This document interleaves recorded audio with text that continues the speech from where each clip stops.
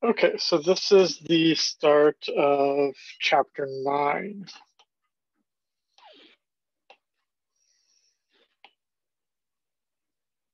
Now, something to be said for this chapter is we're skipping a bunch of other chapters. So there's an extent to which this chapter presumes that you knew some of the material previous to this chapter, but you're not responsible for it because you didn't do it yet. So there's going to be some aspects of this chapter that are a little bit confusing. Just know that once we cover chapter 4, which is the next chapter, things will even make much more sense. And you're not going to be penalized really with this chapter 9 homework in the way that you think you're going to be. So don't worry too much. Just kind of listen to my lecture and some of the preparation work I give you for aspects of demand and supply.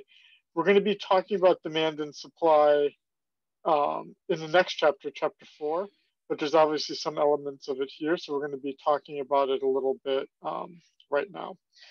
So with that said, what we've been talking about here is free trade. And we, again, have the statement that free trade benefits all, which is great and all, but one way we said it based on chapter 4 was we said that countries specialize where they have a comparative advantage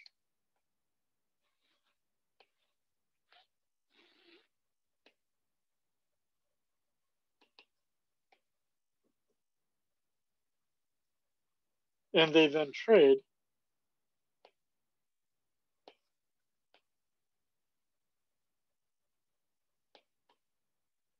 for other goods.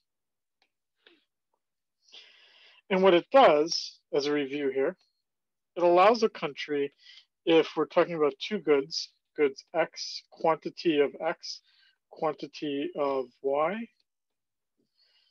it allows a country, let's say like USA, that has a production possibilities frontier like this, it allows the country to consume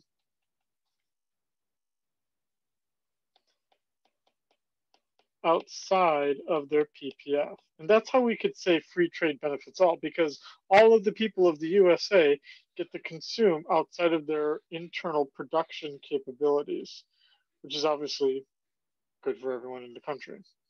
Now, what we explore a little bit more in this chapter is the fact that free trade doesn't always occur, that limits are imposed. And to some extent, what we're trying to do here is highlight ways in which that free trade is limited and what the consequences are. So, if there was no trade, then there's only going to be a domestic market. So that would mean that if we were talking about something like the market for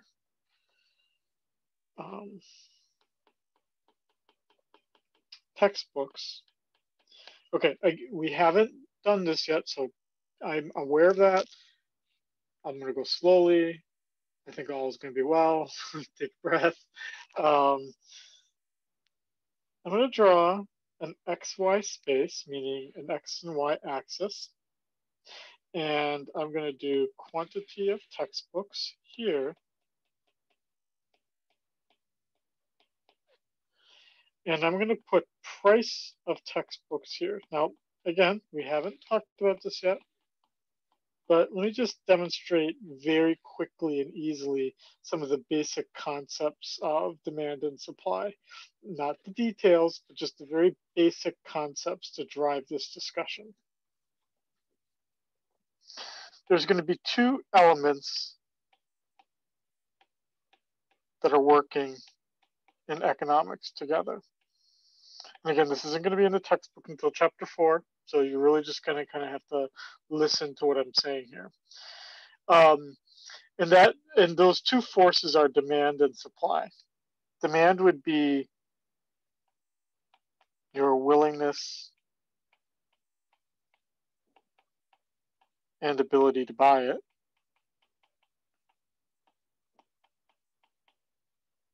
And on the supply side, we're talking about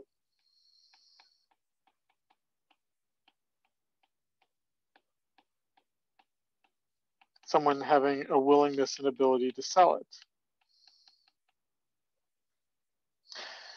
The price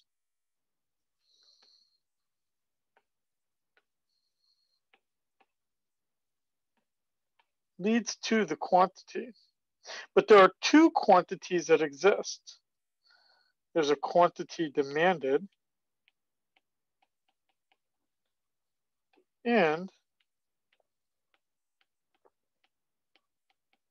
there's a quantity supplied. Now, if you're demanding it, think of when you're thinking of something being demanded, think of just how you act personally, right? Just with almost any product. If the price is really high, do you want, and I'll erase this after I draw this. If the price is very high, let's say, well, I don't know, like the textbook in our case was $100. Let's say it was like 10 times that. Let's say that the textbook was $1,000. Would you want a lot of those textbooks or none of those textbooks, or very, very few of those textbooks? Meaning, would you want to be here or would you want to be here? Would you want to be at A or B as an individual if the price were 1,000? I don't know about you, but as for me, I probably wouldn't want that much of it. And so this would probably be where I would be. So I'm going to erase this here. Now, what if the price were very low? Let's say that the price was $1. Sorry, just to make sure this is still recorded. Yes. Let's say that the price was $1. Would you want a little or a lot? Which one? Probably a lot. And at this moment, let's just connect the, sorry. Let's just connect the dots here. Now I'm going to draw a straight line. It doesn't have to be a straight line. It could have somewhat of a curve to it. That would be fine. You'll notice sometimes that demand curves have sometimes a curve to it. But this is what I just said here. This is a demand curve. It's measuring my willingness and ability to buy the good at particular prices. So it's a relationship. Demand is a relationship that tells us how much I'll buy when the price is a certain price. And it's basically describing that there's an inverse relationship between price and quantity.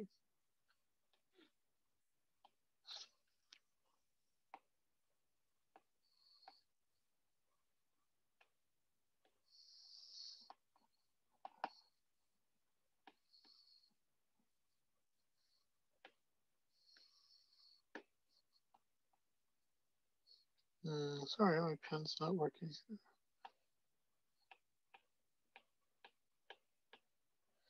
So for demand, that there is an inverse or opposite relationship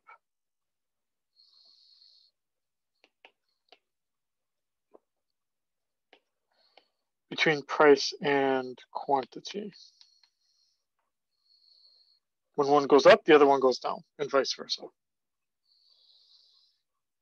Now, let's go to supply. Let's say you're the seller. If you're selling a product, would you, if the price were high, want to sell a lot of it or very little of it? If the price were high, you probably would want to sell a lot of it. And if the price were very low, you probably wouldn't want to sell that much of it. Connect the dots.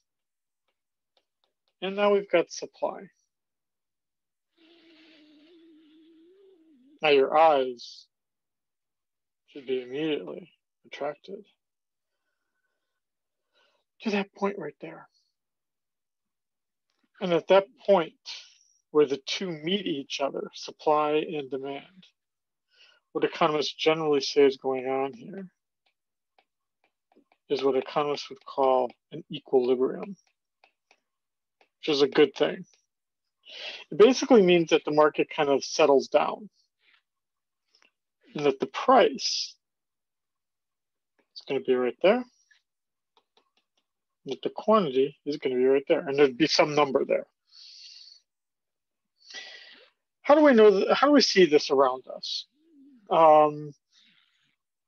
If you look for gasoline, especially here on the islands, right? We know that there's kind of like a Costco price and a Sam's Club price and a kind of like and the military gas prices, which are all much lower. But outside of that, every other gas station has pretty much more or less the same price.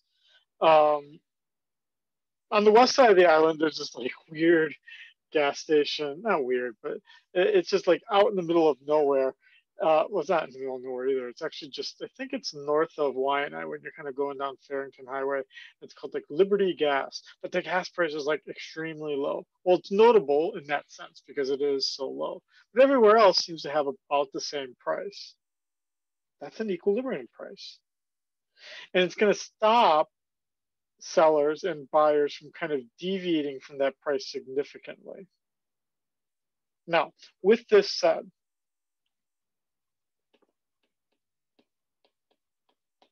supply, that there's a direct or same direction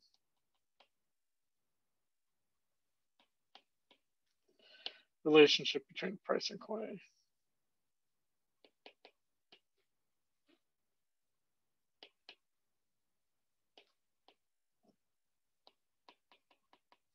Okay, so with that said, where would the market be if there was no trade? Then we'd simply be in that internal market. So no one's going to trade. So then we're going to just say, what do people want for their own textiles like clothing and whatnot? What are they going to buy on their own? And what are producers going to produce on their own? So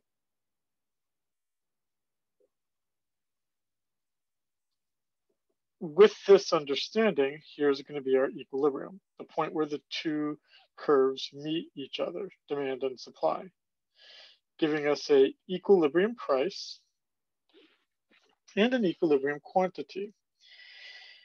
Now, this is a lot of work to get to this point, but the reason why this is somewhat important is because there's a concept here called consumer surplus, and there's a concept here called producer surplus.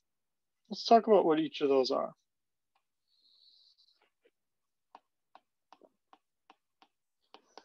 For consumer surplus,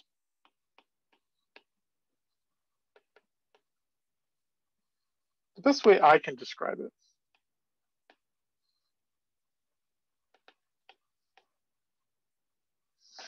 it's that you feel like you got a good deal. So during the pandemic, I've been selling stuff on eBay. Not because I'm like hunting for like a way to make more money, but I don't know, I just got like junk sitting around my house. I got time on my hands somewhat, and I'm just selling things. Now, the thing that, so I've been doing this since like April, basically. The thing I've discovered about doing this is that while sometimes I am a buyer of things, most of the time I'm a seller of things. Now, the things that I buy are pretty odd when I do buy something. Like, Oh, I felt like I got a great deal, but it wasn't, you know, back in the late 90s. No, I wasn't buying these things, but back in the late 90s, um, what's that guy? The guy who made like all those like Iron Man and like all those things. Was it like Stan Lee or something? Stan Lee made this toy for the Burger King like kids meal equivalent, but he made it where he made members of the Backstreet Boys into superheroes. Dude, I mean, even my description of this, even if you're not like a comic book fan, even if you're not a superhero fan, even if you're not a Backstreet Boy fan, most of those things I am not a fan of.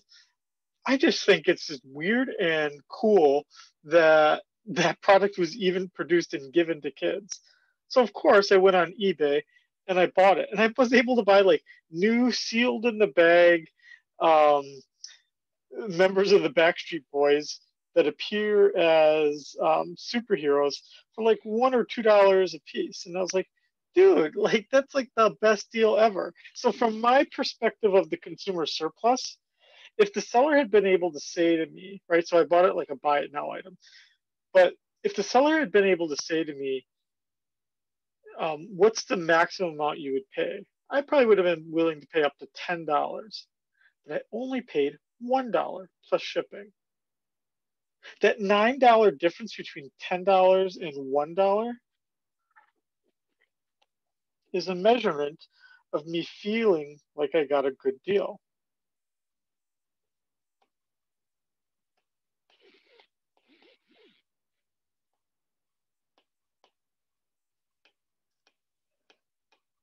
Price of Backstreet Boy, quantity of Backstreet Boy.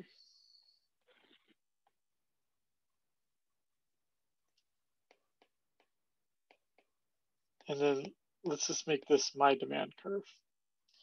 And I just said, I would have been willing to buy one at $10.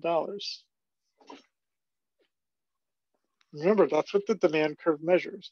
It measures my willingness to buy the good at particular prices. I was willing to buy 10, or sorry, I was willing to buy one even at $10. Here's the supply curve.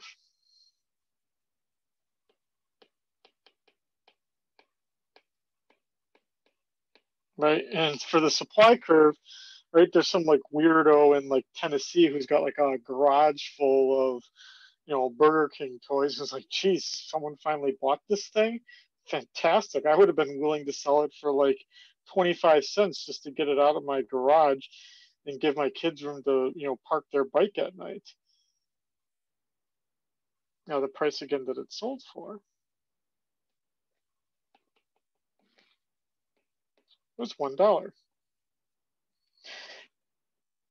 But there's an extent to which both the buyer and the seller gained something from this sale. That sale of the first unit.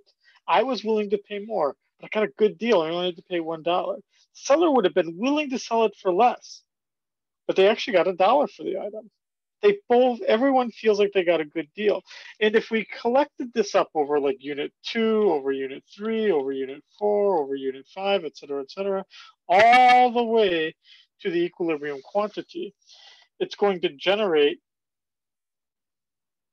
one area, which is called the consumer surplus. This is going to be all the consumers up to the equilibrium quantity feeling like they got a good deal. Let's add that all up. That's the consumer surplus, CS. Again, producers have a similar feeling here, producer surplus. They also have a feeling of getting a good deal.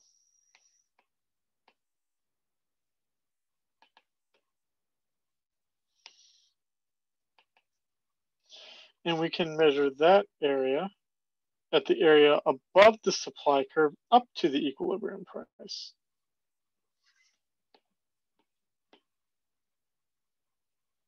Okay, now with that said,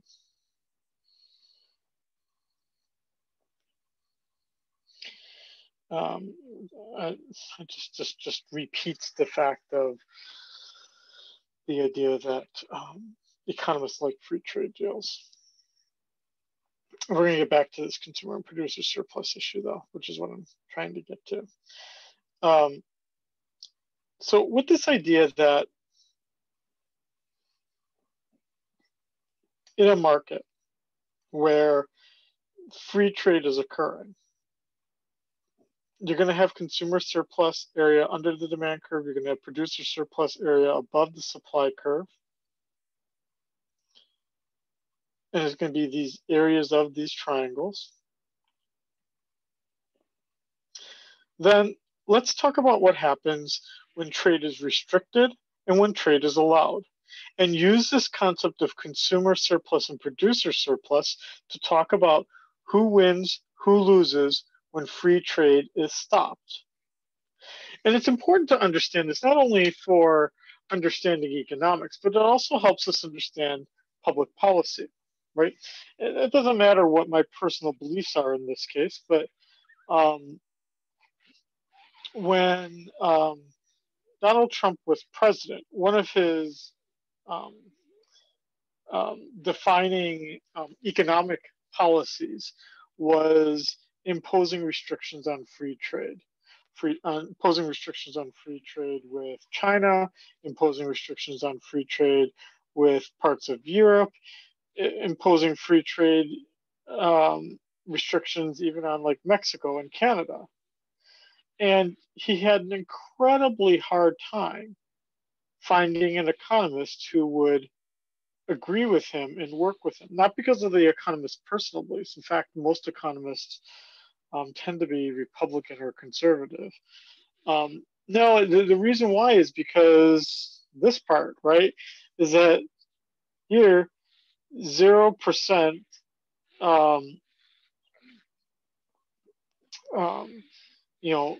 disagree with this idea that free trade deals don't benefit Americans. So it becomes like, why would you want to, if you're an economist, why would you want to work for a president who is not helping Americans benefit from free trade, right? At least according to this theory.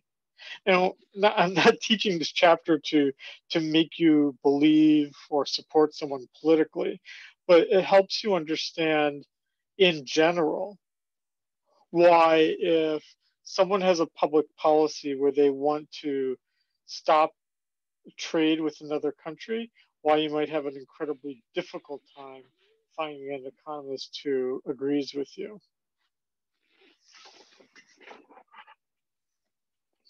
So to do this, we need to talk about now two different prices existing, a world price and a domestic price.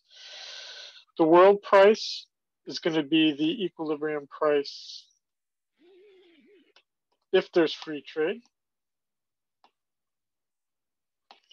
And the domestic price is going to be the equilibrium price if there's only domestic demand and supply.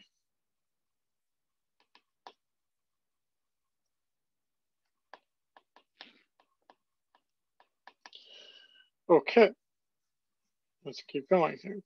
So we want to know now, how does our domestic price compare to the world price? Because if free trade can exist, then basically the world price is going to dominate. And if your domestic price is higher, then people will buy it from elsewhere in the world.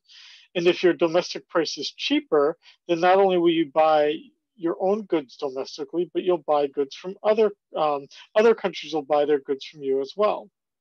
So the country is, if it's us versus the world, USA versus the world, who has the comparative advantage in producing each good? Is it the US or is it the rest of the world? And if it's if it's the rest of the world that has the comparative advantage, then we in the United States are going to import that good, mean buy that good from the rest of the world. So like that's our shoe example, right? Indonesians are good at making shoes. So in the US, yes, we have New Balance and whatever, but shoes are very expensive. So people aren't going to buy expensive shoes made where New Balance shoes are made. They're going to buy them cheap Nikes from Indonesia. And if the domestic price is less than the world price, then the good is exported.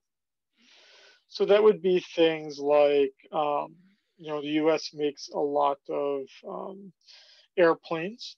The United States makes lots of legal services. The United States makes lots of movies. These are things where they're good at making these things, and so those things are then produced here and sold to the rest of the world. And what happens is that in the act of exporting and importing the products, the price changes. Let's look at how that happens. So there's a lot going on in this description here, but imagine, let's put this,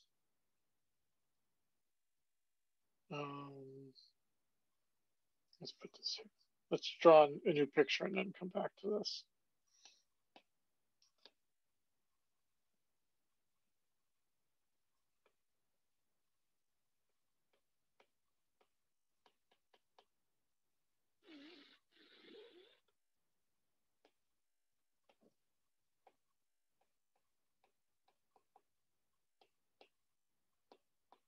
Okay.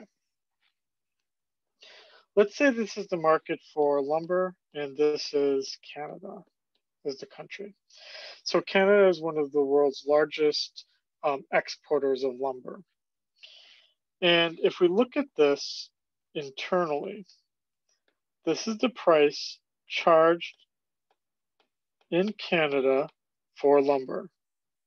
Now, you could also buy lumber even from Hawaii. And so there's presumably a world price. And let's say that the world price is higher.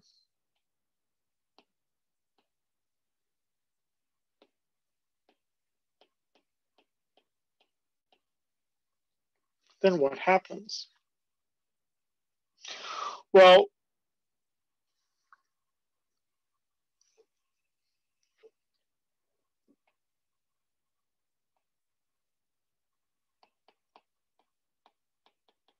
before trade,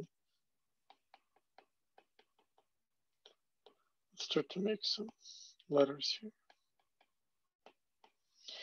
Before trade, if you were Canadian, the Canadians had consumer surplus of A, B, and C. And the producer surplus was D, E, and F. And again, that's for Canadians.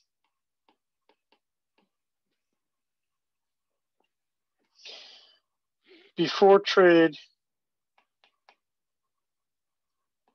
if we're talking about for the world, consumer surplus was A, producer surplus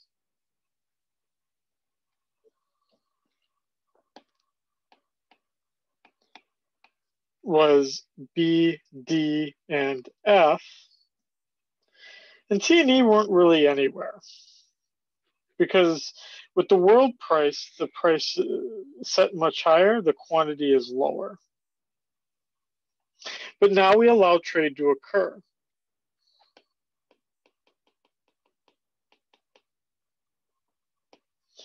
So after trade, the consumer surplus goes back to being A, B, and C. And the producer surplus goes to being D, E, and F. Everyone in the world benefits from having free trade caused by lower lumber prices as P world gets lowered to the Canadian price. And the Canadian price is going to start to increase, so it's going to kind of meet somewhere in the middle here. And that's what we're going to kind of see here now. Consumer surplus. So they use slightly different letters here, but the concept is still the same. Before trade, A and B was the consumer surplus, C was the producer surplus. A and B together were the consumer surplus, C was the producer surplus. D, the level of D was the amount of exports, how much the Canadians could sell to the rest of the world. When trade occurs, the price goes up. So now we're going to lose area B in the consumer surplus. Producers are going to gain B and D. And the surplus is going to grow by D. Now, the reason why this looks a little bit different here is we're talking, in this case here, just about what's going on within that country, not around the world. So,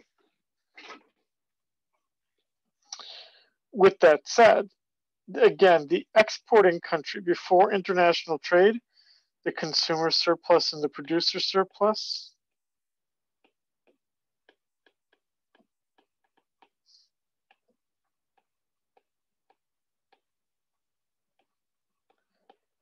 is simply going to look like this, right? Consumer surplus area below the demand curve to the price, producer surplus area above the supply curve to the price. And once international trade occurs, for that exporting country, just that exporting country, which is whatever this country is here, the consumer surplus is going to fall, the producer surplus is going to increase, and there is going to be some positive amount of exports.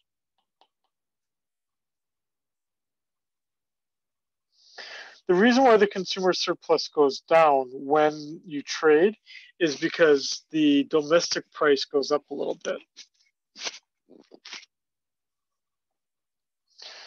But certainly one of the primary beneficiaries to free trade within a country would be the domestic producers. Because now instead of having just a domestic market, they have a global market to sell their goods.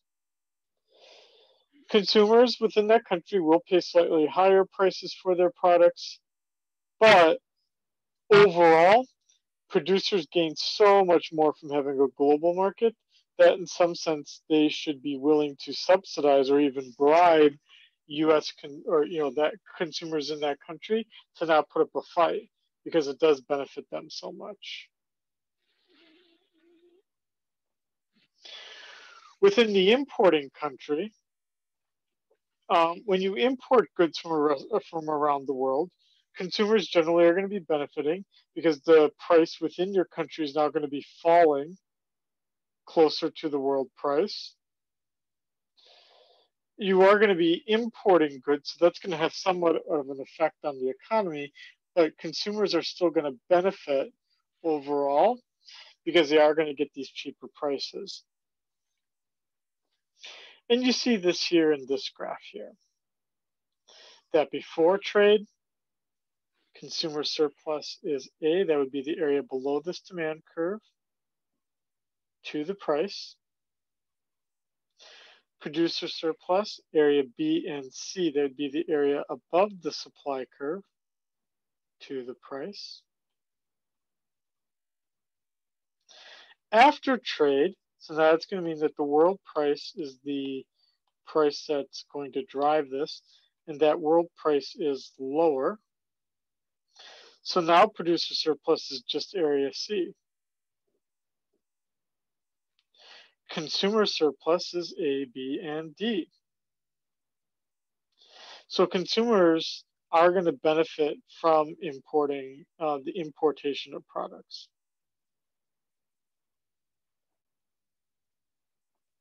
And we see this right here.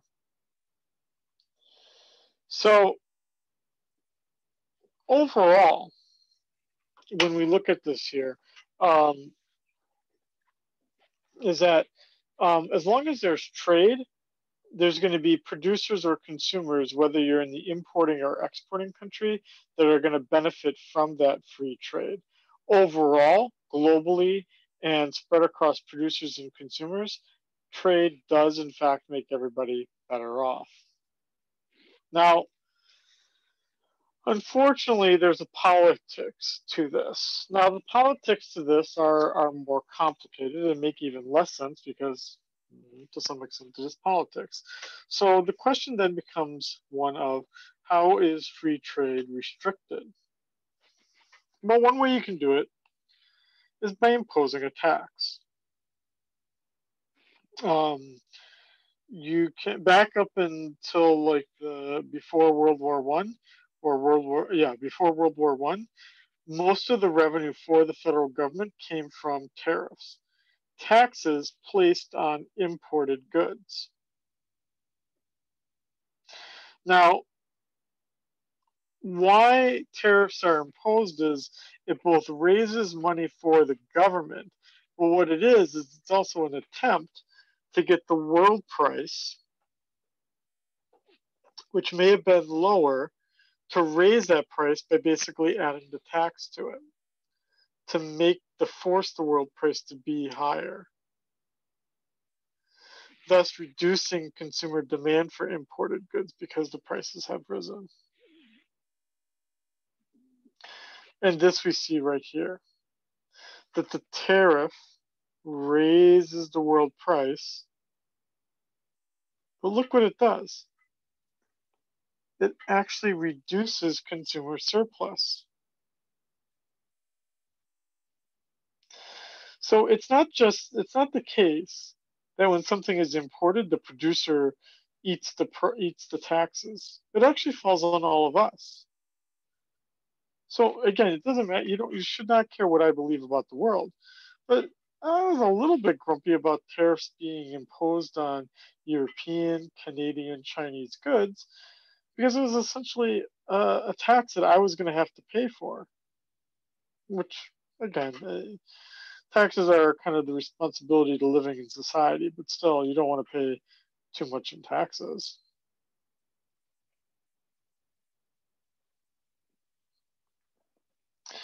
So, what do tariffs do? Tariffs do all of these bad things. The impact that the tariff has immediately is it raises the price, which in turn, as the price is going up, then the quantity of demand is going in the opposite direction, which would mean that it's falling.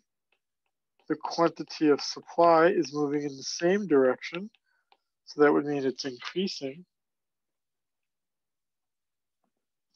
And overall, what the tariff does is it helps producers and it hurts consumers.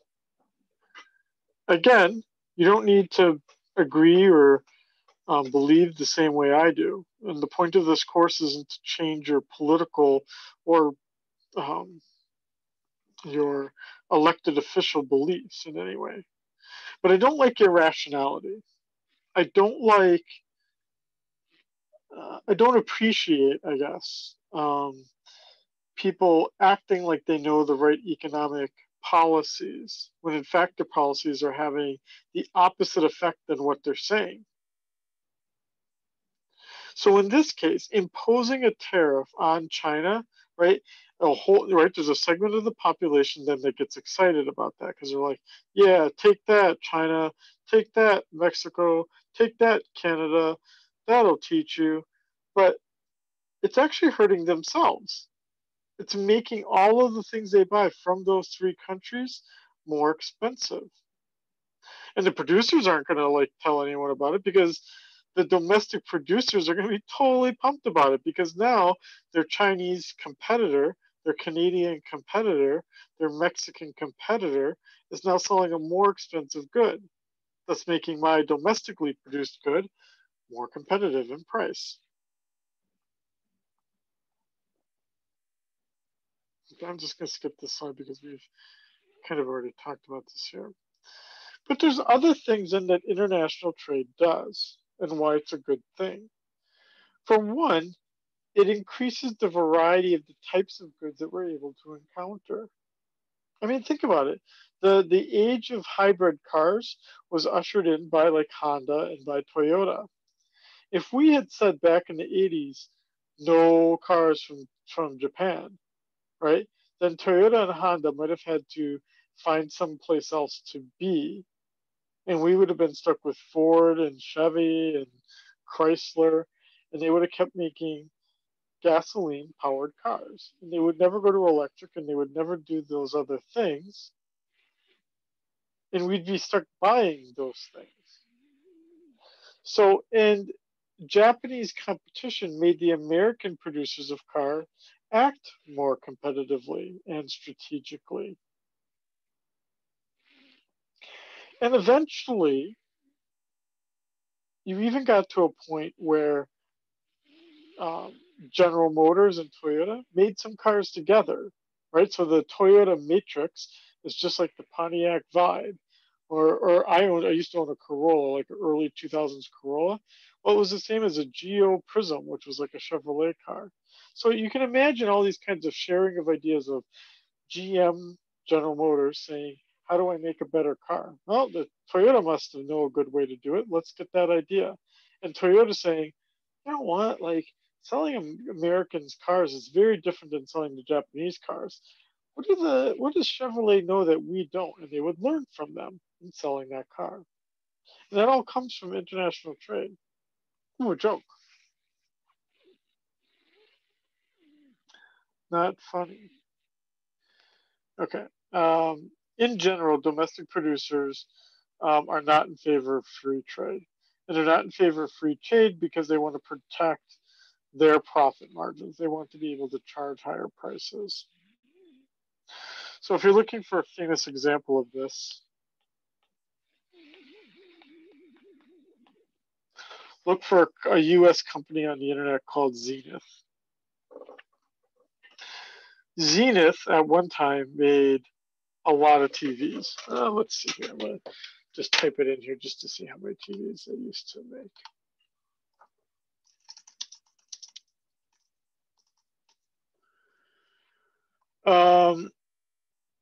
At one point, let's see.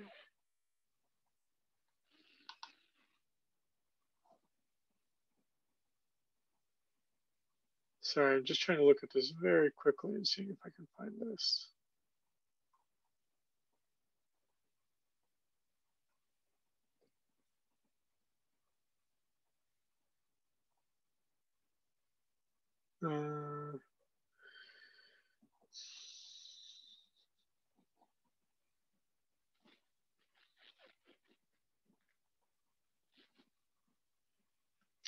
Sorry, I can't find it.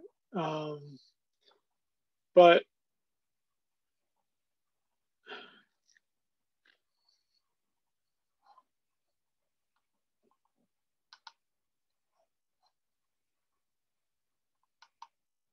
wow.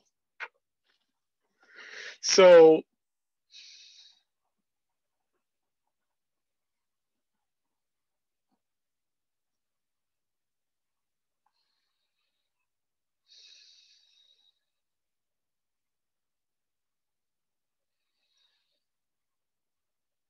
at one point, there were three big TV manufacturers in the United States: Zenith, General Electric, and RCA. So those three companies basically split up the entire US market as they were selling in the 1950s and 1960s.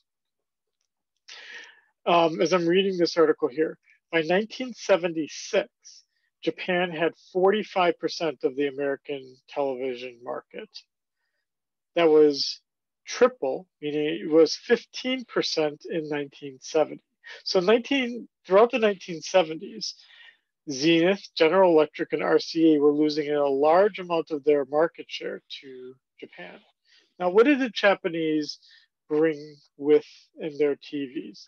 Not only did they bring better TVs, right, like longer lasting and perhaps even cheaper TVs, but eventually we know that they brought also the Japanese, the Koreans brought flat panel TVs.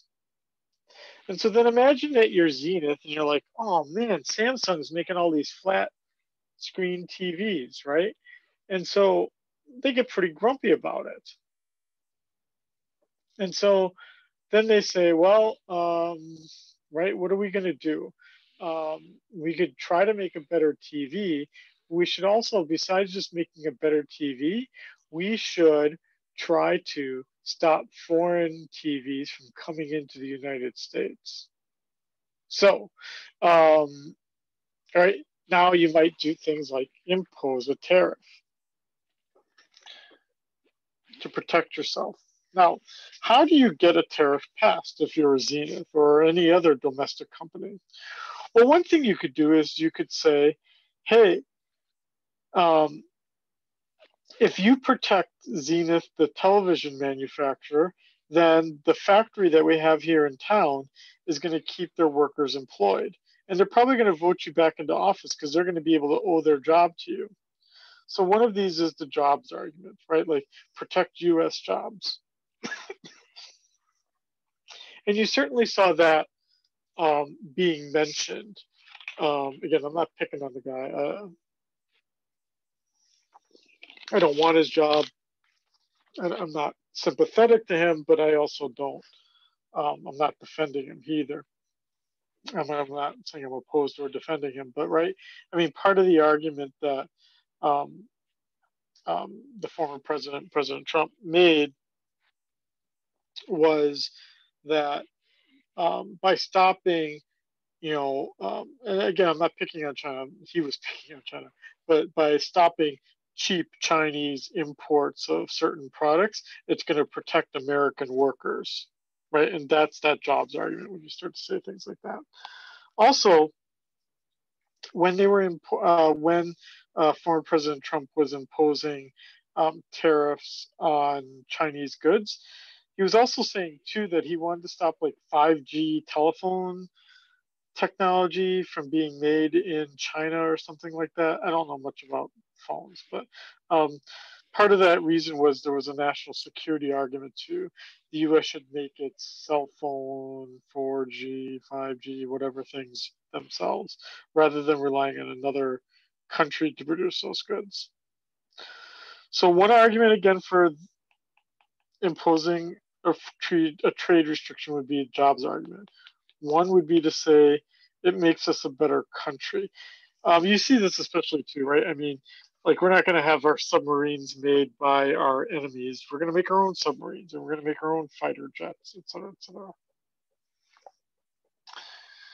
Perhaps one of the better arguments that you could make about why it's a good idea to restrict free trade would be you want to give everyone an honest chance at like being competitive, right? So if I wanted to start my own steel company, the Russians make incredibly cheap steel. So you might want to say, dude, once Scheiding starts a steel factory in Hawaii, the Russians are going to come in and they're going to dump all their really cheap steel, and Scheiding is going to have to go out of business. So let's stop that from happening, and let's impose a tariff on Russian steel, which is exactly what former President Bush, second one, did in the early 2000s. Is he imposed a tariff on imported steel from Russia, not only because of the infant industry argument, because there were some kind of small steel manufacturers that were emerging, but as we're going to see in one of these later arguments, because of also the Russians were doing it to put American companies specifically out of business.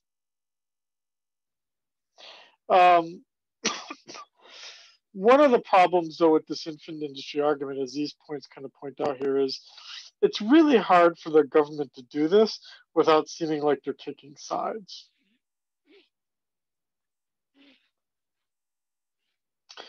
There's also another argument to be made for restricting free trade is that other countries are cheating. Again, this would have been an argument that former President Trump used against like China, saying that they're cheating, or even that the Canadians were cheating, or the Mexicans were cheating, and we need to impose these huge restrictions to make things more fair. And then the last one is also related to you saw it more with the Trump administration. I'm not trying to be anti, I really am not. But you did see this a lot. And the reason why I keep referring back to him is one of the central defining features of former President Trump's economic policies all dealt with restricting free trade, which seemed odd to most economists. And it's probably why we're talking about here. But he did also use it as a bargaining chip, right? Saying, we will, to the Chinese or some other country, you do what you want us, what we want you to do, and if you do it, then we'll go back to having free trade again. And that's more of what former President Trump did with Europe.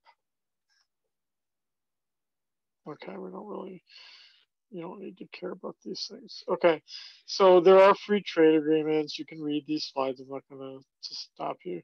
The more popular one being NAFTA. And then we also have the EU, which is part of this. And then the other example would be Brexit. But this is a slightly longer lecture, so I'm just going to end this chapter here.